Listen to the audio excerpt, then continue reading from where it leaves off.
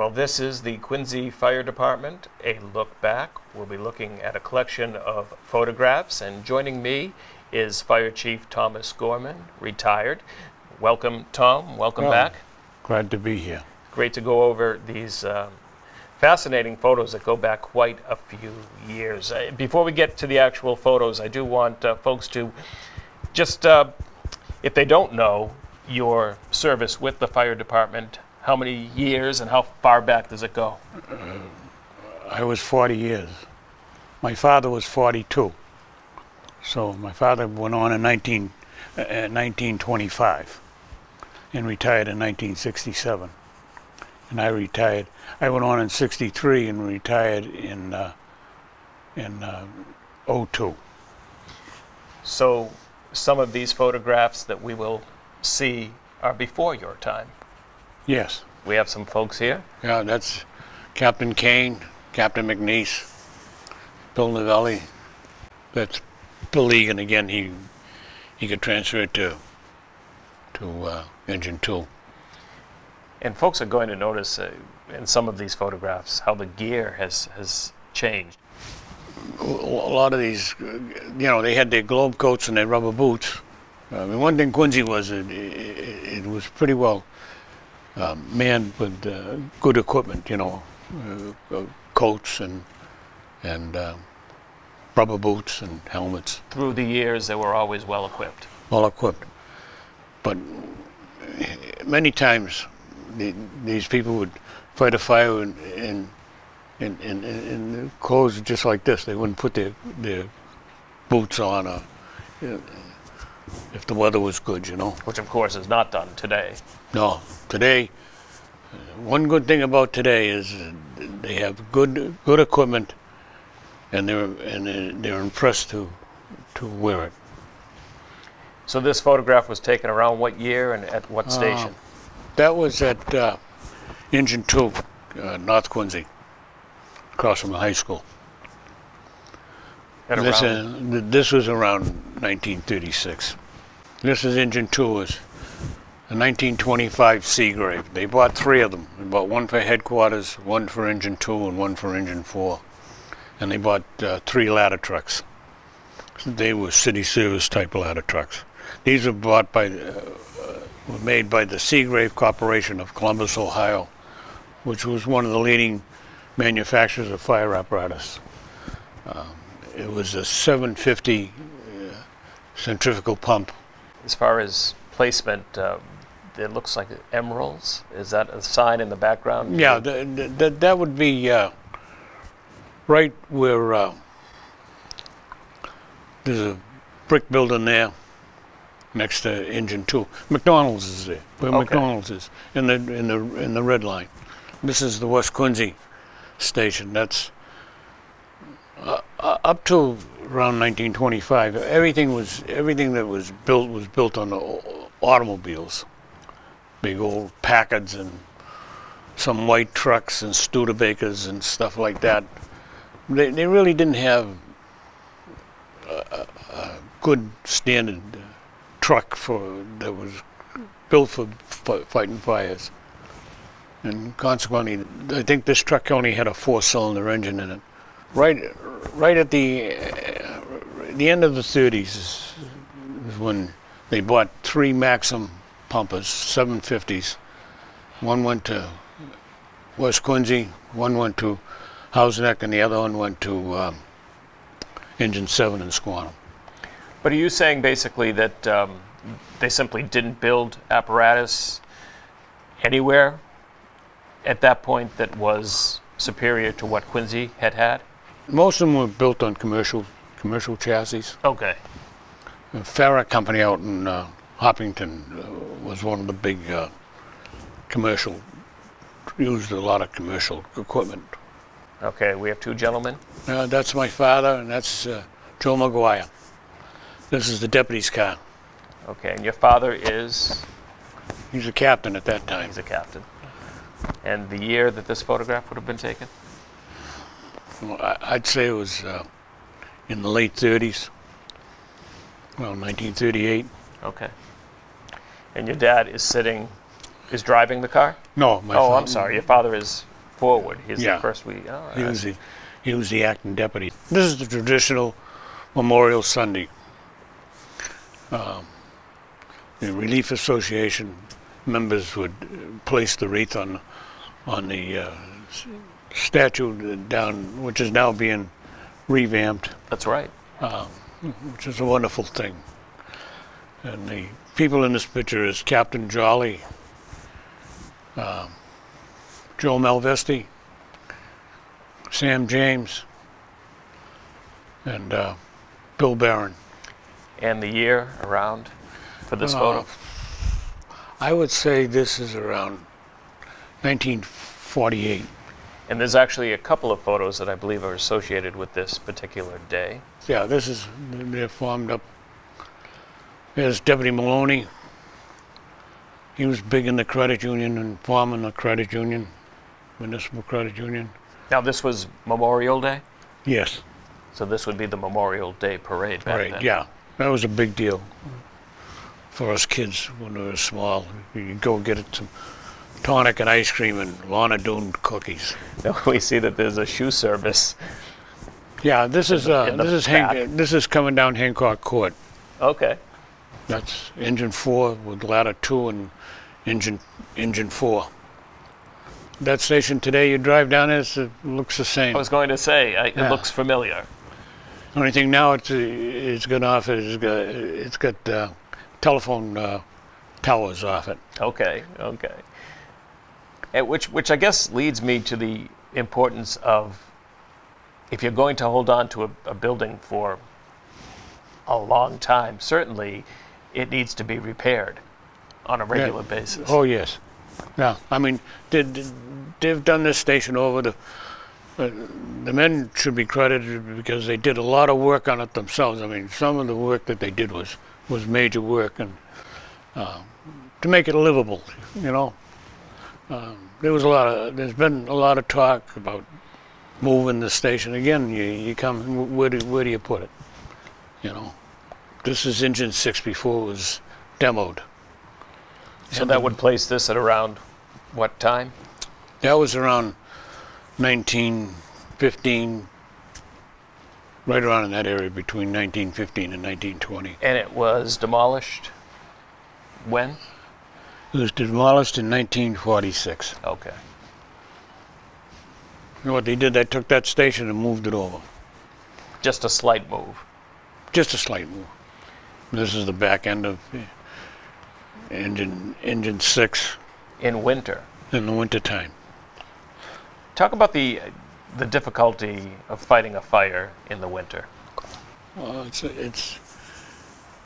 you have falls, people, you have chances of having indoor fires because people are inside the house. They have, you know, your heating equipment. Although the heating equipment and that have advanced tremendously today, so you don't have the fires like you used to have with them.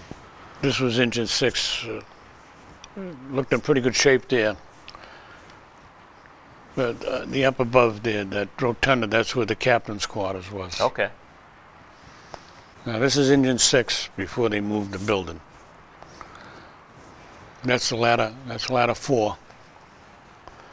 And the repair shop took the ladder 4 and rebuilt it. Right within. Now, where was the repair shop? The repair shop was downstairs in fire headquarters. It's now at the shipyard. So the practice has continued, but the location obviously changed. Yeah, fortunately they have 2 excellent mechanics, and they've always had good mechanics. Fortunately, they do a lot of work in house. How about good cooks? You have good cooks. Oh, they're wonderful cooks.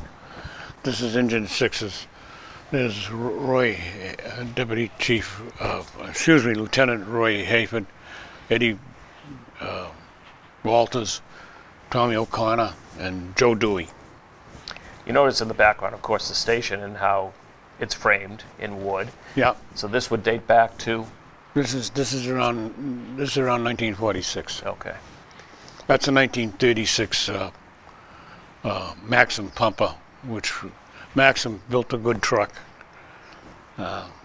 This truck stayed in service until 1961. Did it? Yeah. So you can see that it was well built. That's a good length of service. Yes. This again is the trucks just before they were getting ready to move the building. The trolley car used to come up and make the bend right in front of the station. Oh, really? Came up Manor Avenue. Okay.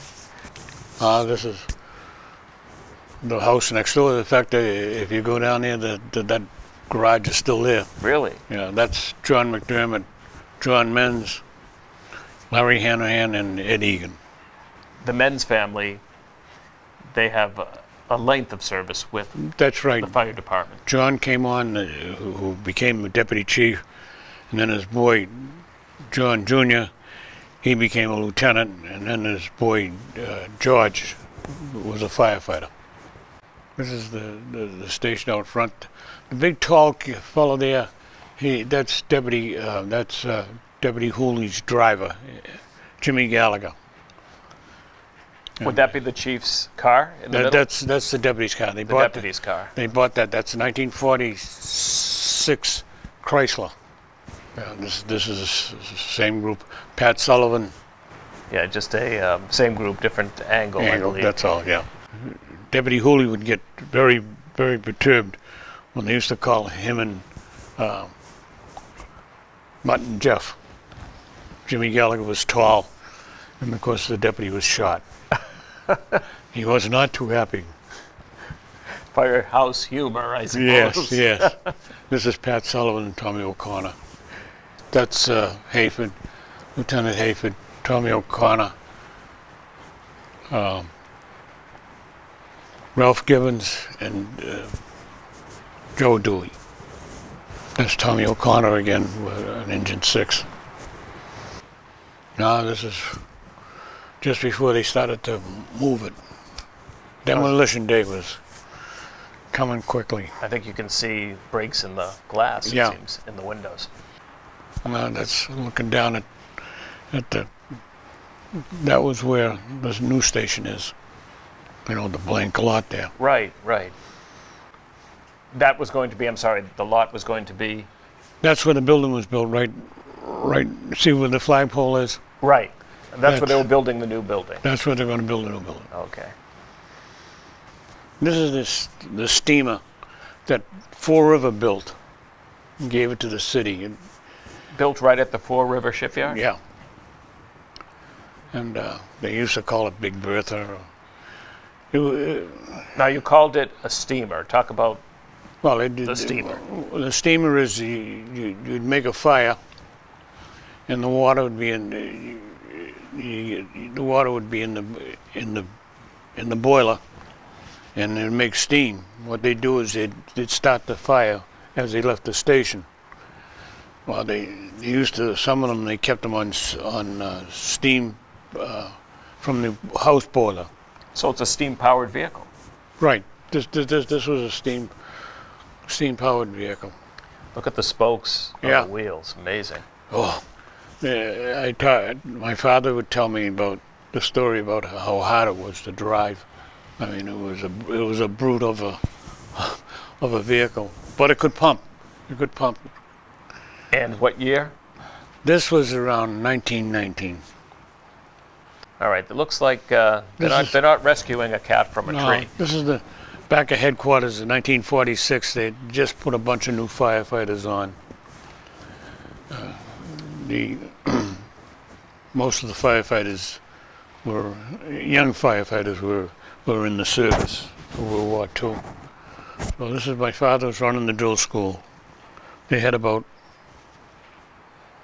14 or 15 guys that were going through the drill school. I can remember going to school, and at lunchtime I went to St. John's School. We'd stop by and watch them throw the ladders and everything. My father would say, "Get to school." Talk about just the amount of folks, the amount of firefighters that were employed back then, maybe compared to numbers now. I think we were around 156 at that time. Now we're a last time I heard it was over 200. Well, certainly the city has grown in Yeah. size. Let's move on to the next photo. The 1932 Miracle of France city service ladder truck.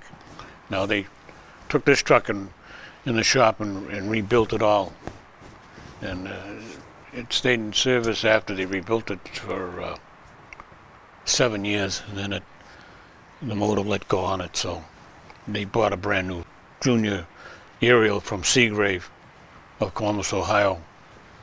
John Menz, that's Lieutenant Salvucci,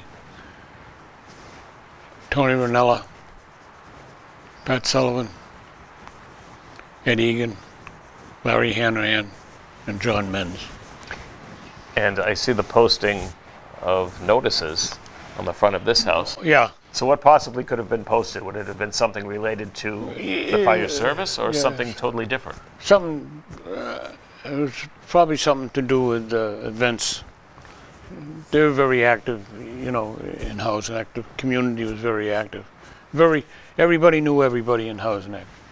Well, and still, we should mention that even today, you know, firehouses are very much a part of the community that they're located in.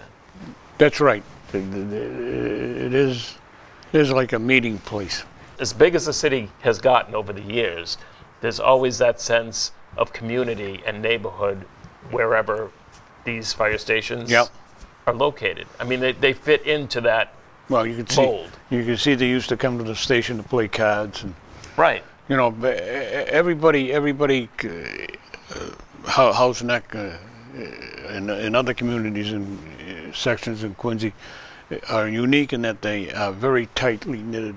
Everybody knows everybody. Oh, very young child. Very young child.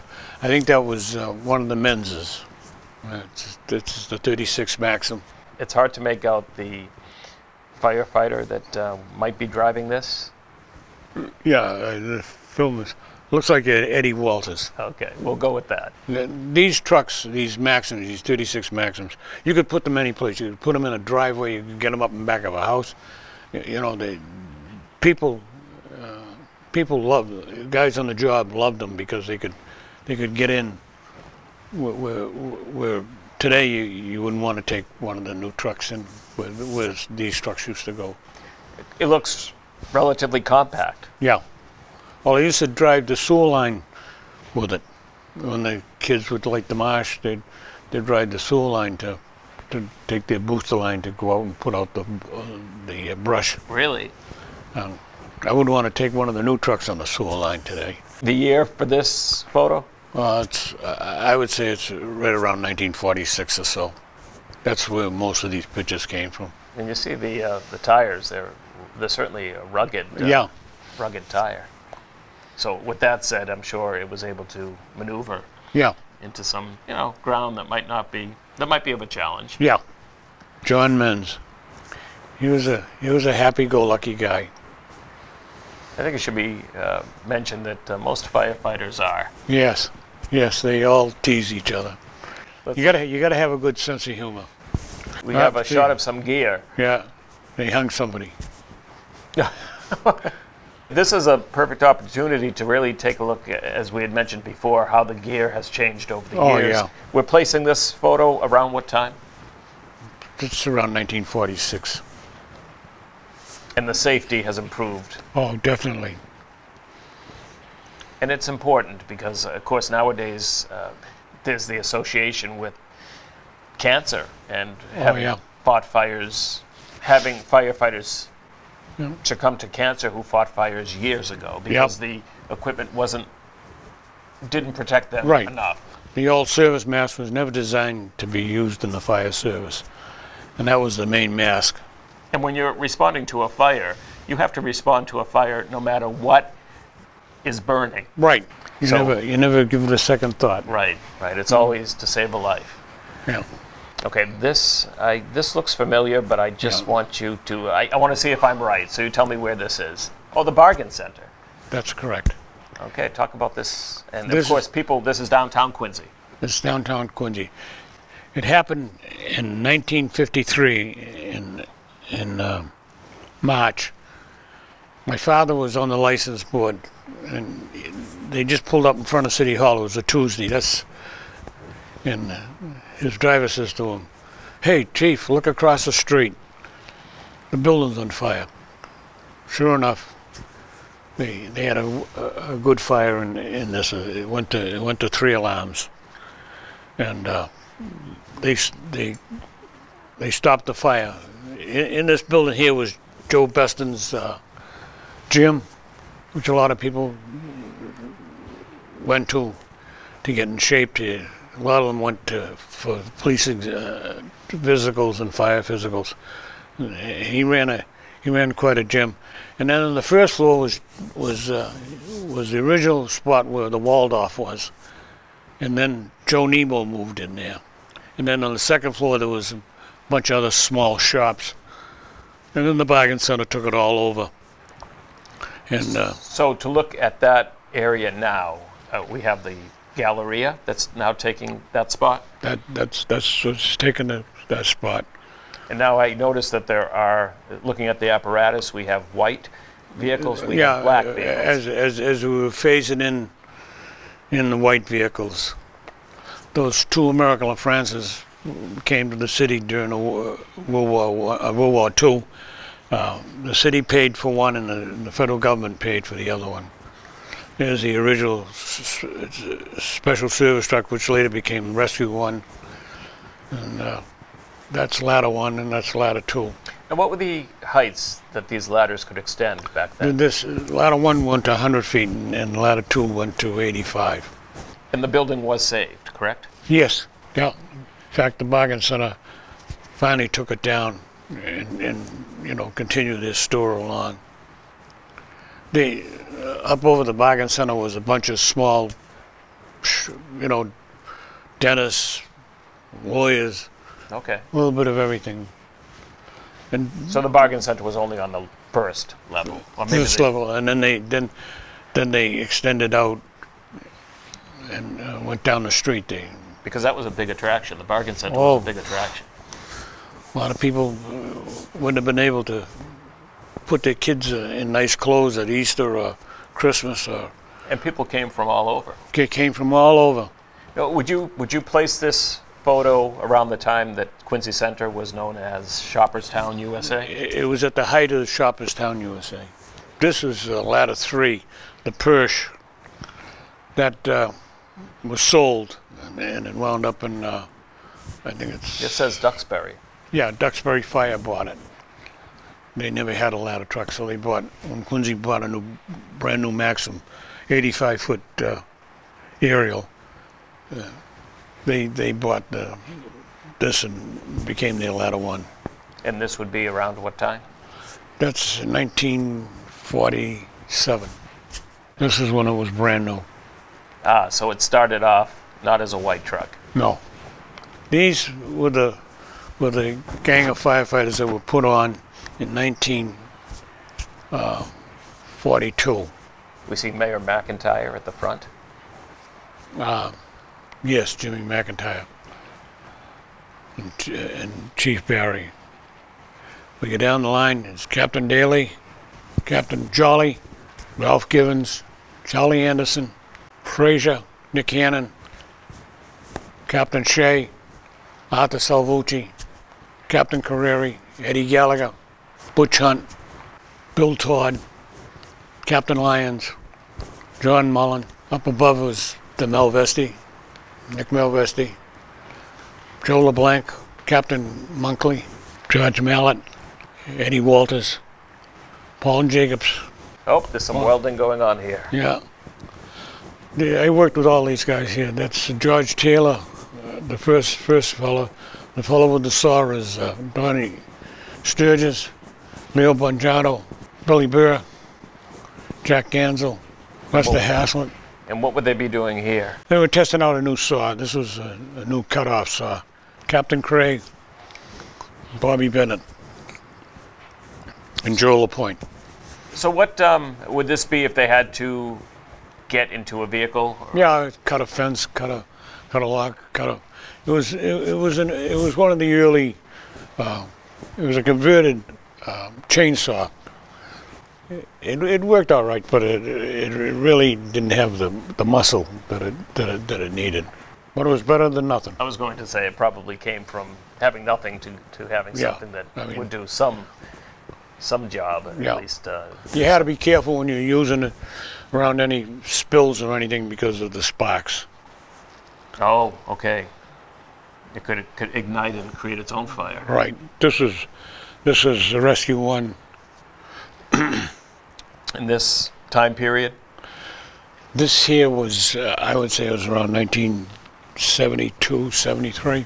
And you can actually see the gear in the Yeah. corner, and that's, I would say it seems to be an upgrade from some of the Oh, earlier yeah. gear that we've Oh, definitely. looked at. That's ladder 2.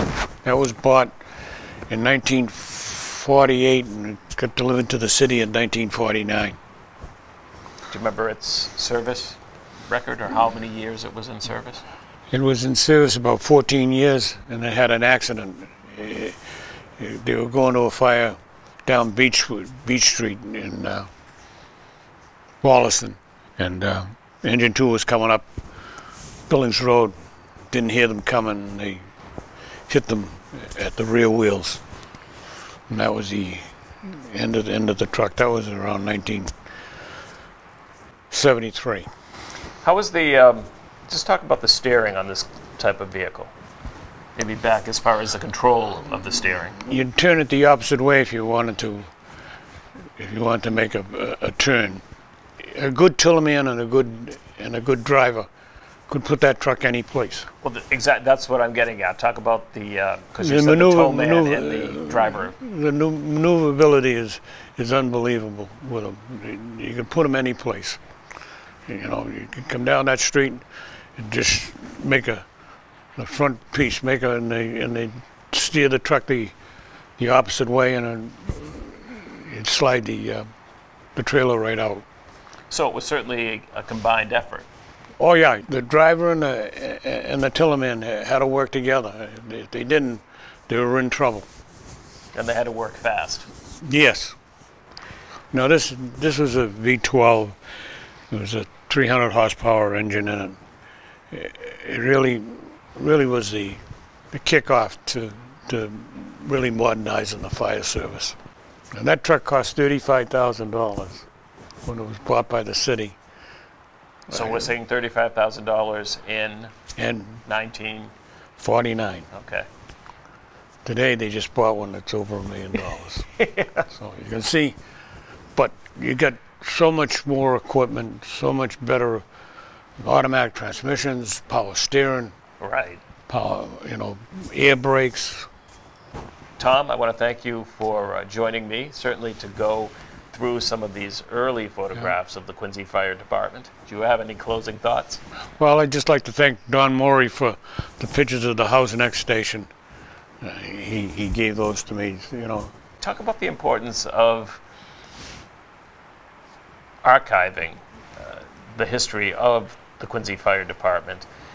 And certainly anyone interested in history would enjoy seeing this, but it really shows folks how they got to today when you reflect back in the history of anything, in this case the history of the Quincy Fire Department. Yeah.